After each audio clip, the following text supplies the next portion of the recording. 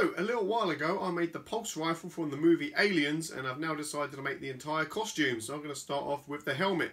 Make sure you stick around at the end of this video to find out where to find the free templates for this build, and also please give this video a thumbs up and make sure you subscribe to this channel. Right, let's get cracking. So we start off with the templates. In the top right corner there's a scale, so you can make sure they're printed out the right size, and then all the parts are just cut out with a pair of scissors. Some of these parts are for the left and the right, and some of the details only need to be drawn out on one side. These are then pinned to an EVA foam floor mat. This mat is about 7 to 8 millimeters thick, and then these parts are drawn around with the back of a knife. You can of course use a pen if you want to. Some bits are for the left and the right, so will need to be flipped over. This mat is slightly thicker. This is about 10mm thick, and I use this for any of the detail pieces, like the part that goes on the ear. Once all the parts are drawn round, cut them out with a very sharp knife. All of the cuts are straight, so you don't need to worry about any bevels or weird angles. This tiny piece here that goes on the ear thing needs to be about 5mm thick, so I'll just take a 10mm thick piece and cut it in half. You could of course buy the correct thickness foam to make this easier, but I just used what I had to hand.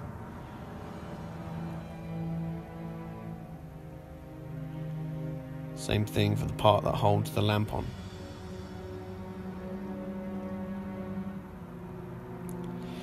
Any parts where you need to glue the textured side down, I always rough up with a rasp file first to help make the glue stick. Lots of hot glue on this bit, and I stick it down to another piece of 10mm thick foam, as it's got to be double thick, and once that's stuck down I'll cut it out. That way the parts perfectly align. Now the edge of this is going to look crappy because it's two bits of foam stuck together, so I've got a 2mm thick sheet of craft foam that I'm going to use to cover the edge. So I'm just going to glue that down to one side, lining up the straight edge perfectly, and then just glue round the piece and wrap it up.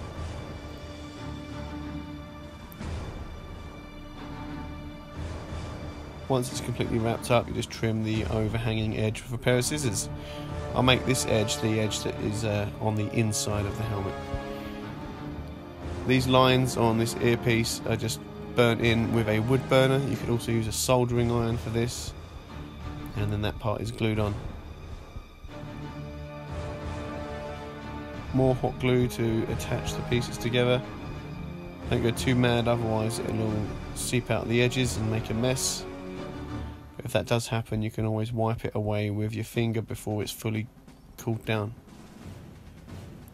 Another piece I could have done with slightly thinner foam for, but making do by cutting it down in half, and then this strip is then cut in half again to the right width to be the detail pieces. These are the two parts that go on the back of the neck.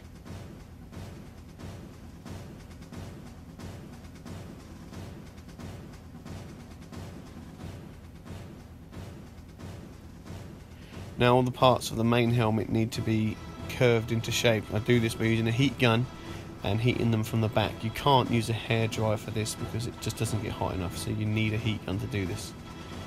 So just heat them from the back and then shape them with your hands. Be careful not to burn yourself because the foam does get really hot. So starting with the neck pieces, these trim parts are then glued on using the templates as a guide for placement. This bit's a bit more tricky, so I pinned every piece into place first and then took them off one at a time and glued them on.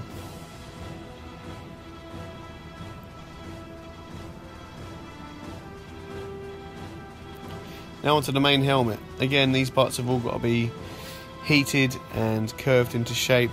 It's a bit more tricky. Just make sure you heat it evenly on the back, and then I used my hands and the corner of my table to bend the parts into shape.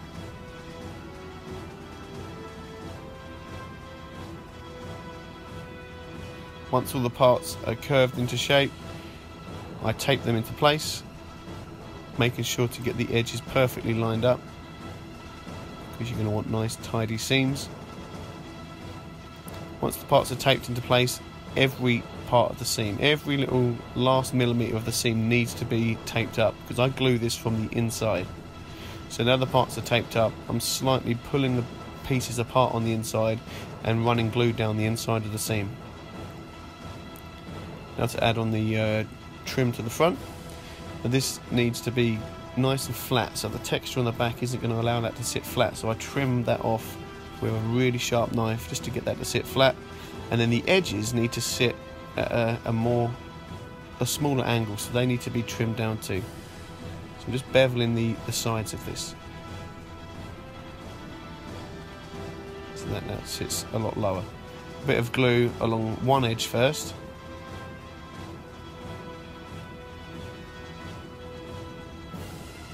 Wait for that to fully set and then do the same to the other edge.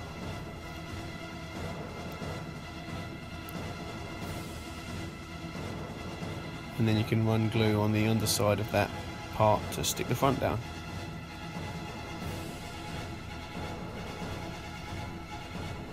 Now this helmet's a bit weird shape, so keeping that tape on the outside so your seams don't all split apart, heat the inside, and then you can reposition that until it's the shape you want it.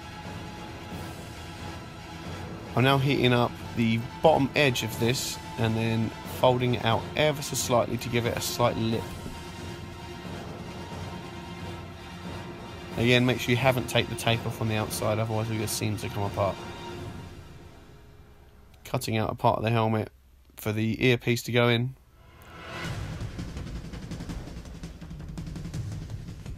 These parts that need to be glued to the side, I give those a slight curve as well to help them sit to the contour of the helmet, and then rough up the back with a rasp file again before adding some glue and sticking them down. The same thing for this bit that holds the lamp on.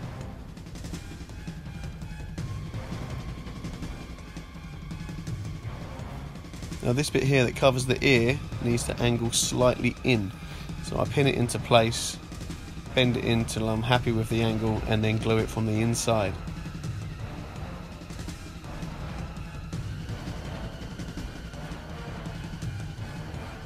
And that's the basic shape of the helmet all done. So now onto the neck pieces. This part here gets glued directly onto the back of the helmet.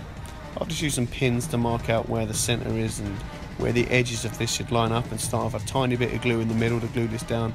And then when I'm happy with the position, I'll glue the left and the right side down too. This part here that flaps down over the back of the neck, I glue a 2-inch wide strip of craft foam to the back of it, and then leaving about a 5 to 10 mil gap, I glue that to the back of the helmet. That'll allow that to move as you tilt your head back if you want to look up. I'm gluing in some upholstery foam now to make that sit nice and snug to my head.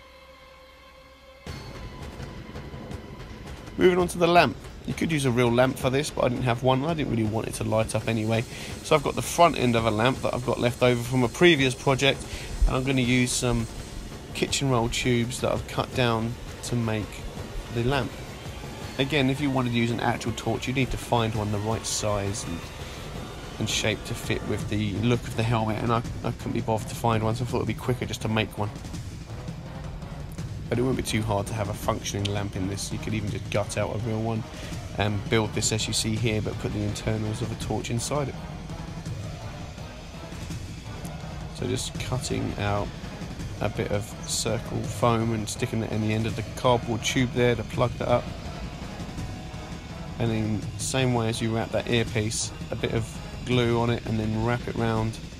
Okay, so I'm going to mark the edge with a pair of scissors and then cut that off so it's nice and straight and goes all the way around, and then more glue and then wrap that up, and that should fit perfectly.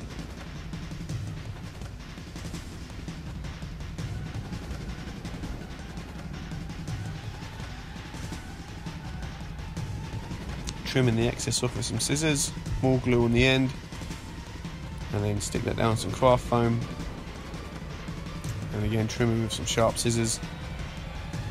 Now cutting out at a beveled angle, 45 degrees roughly, to make that sit nice and flush to the helmet.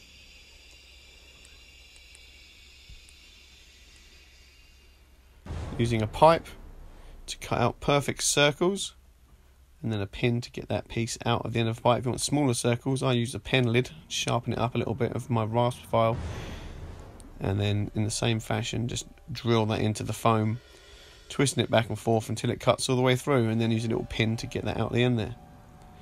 I usually then trim these down to the right depth with my knife, cutting out some detail pieces, and these are all just glued on.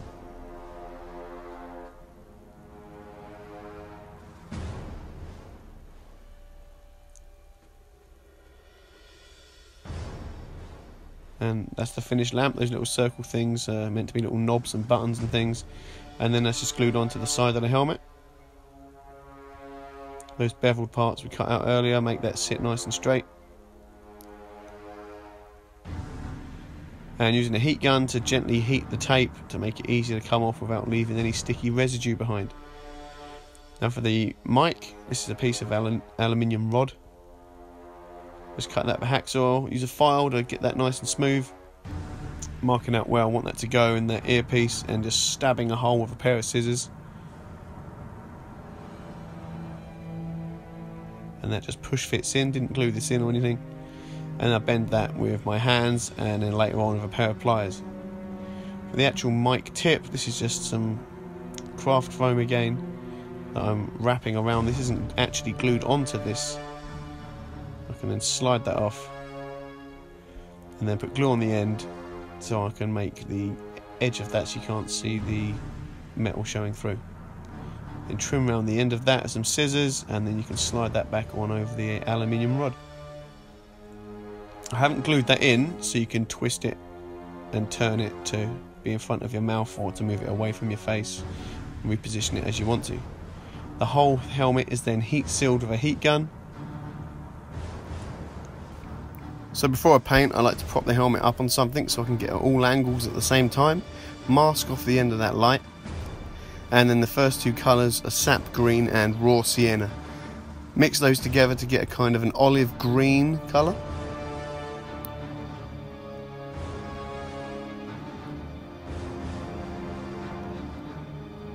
And then just brush it all on.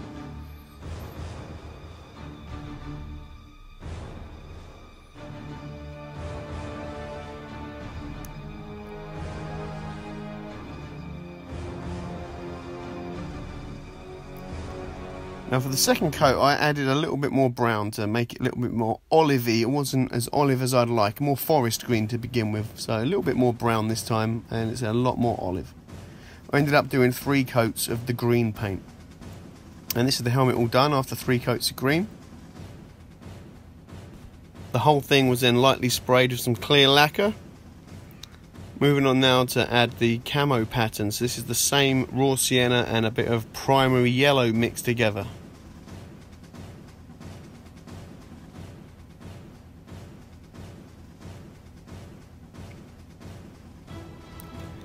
Now the camo pattern, I just drew the outline on with the paint first, and then when I was happy with the position, I then went ahead and filled in all of those areas. The reason we lacquered this is so that if you do this bit wrong, you could just wipe away the paint without damaging the green underneath. And this is after 1 layer of that colour, then went back and did a second coat of paint, and then eventually a third, because this is going on really thin for some reason. This is the full camo pattern of just that first colour after 3 coats. The second camo colour we're adding is burnt umber. This is a brown paint. I used 2 coats of this.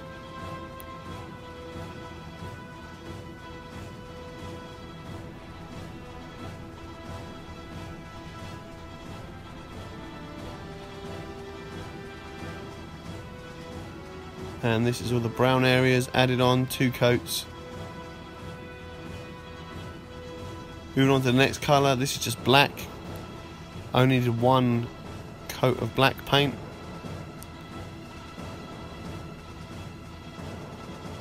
And just apply that in the same fashion, drawing in the outlines first and then filling the areas in. This is all the black paint added. And finally some titanium white, and again only 1 coat needed with this. This covers really well. and these are more just lines added on here and there.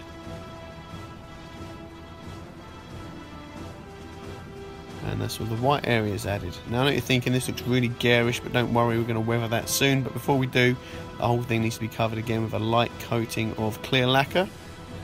You can now unmask that lamp and onto the weatherings. This is just watered down black and brown paint. Then you're just going to dab that on all over, doing small areas at a time, and then blot that off with a paper towel.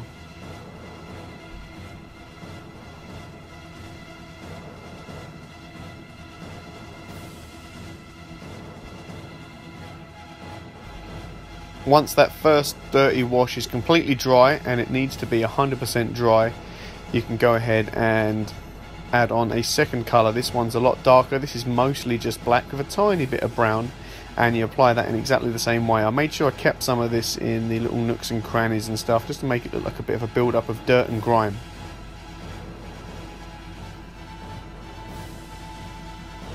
And that's the helmet completely weathered. Last thing to do with that black paint is just to colour the knobs and the buttons on the lamp. Got some metallic silver paint now, and I'm just going to dry brush some of the raised areas to look like battle damage, where the paint's chipped away and exposing the bare metal underneath. It's a very tiny amount of paint on the brush and just getting those edges. Only thing left to do paint wise is to lacquer it one more time. Now onto the strapping system. This is 10mm nylon webbing. This goes around the helmet, just pinning that into place. And then I've got 20mm webbing, 6 inches and 10 inches. That's going to make the chin strap. Very minimal sewing needed. Before we do though, I'm going to use a wood burner just to seal the ends up so they don't fray. And I've got some 20mm buckles here. Pin those into place, and these bits need to be sewn. And this bit is the part that actually goes under your chin. Got some little slides there. That just keeps the excess strap nice and tidy. And then the male end of the buckle just slides over. So the bits that are pinned just need sewing. Just going to sew these by hand because it's such a tiny amount to sew. No point getting out the sewing machine. And then you're going to need to cut a groove into the earpiece to thread that nylon strap through.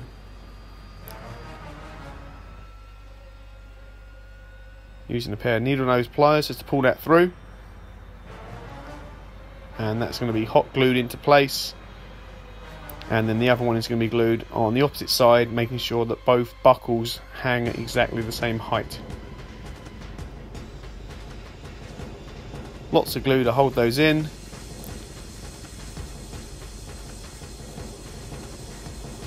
And then you can just do that up. Last thing to do is just to add that mic back in, and job done.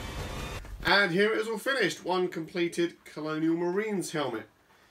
Now as always, I'm going to show you some footage of this from various angles, just so you've got some better reference images should you want to make your own.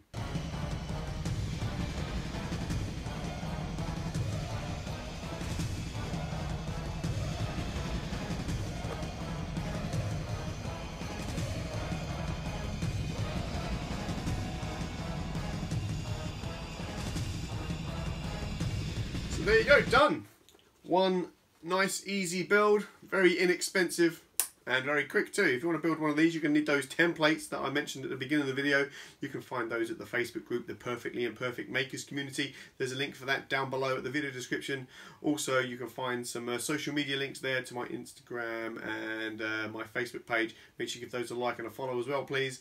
And yeah, that's it. Keep an eye out for the next video. So be sure to subscribe to this channel, because I'm going to be building the rest of the Colonial Marines costume. So that's going to comprise of the body armour and the shin guards. That'll be coming up soon.